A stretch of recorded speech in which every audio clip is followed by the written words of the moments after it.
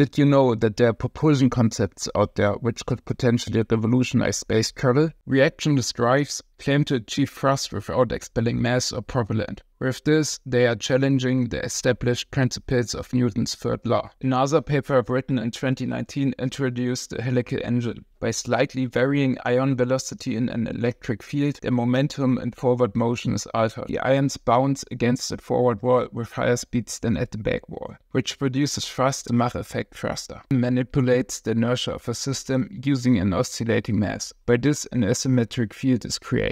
You can see in this simulation that the mass is accelerated multiple times in the downward direction. This is claimed to produce the thrust. The canal drive operates by utilizing a resonant cavity with a tapered end. Microwave radiation is introduced into the cavity. In the simulation, you can see that the particles are reflected from the tapered end and are hitting the top surface more often, which should produce the thrust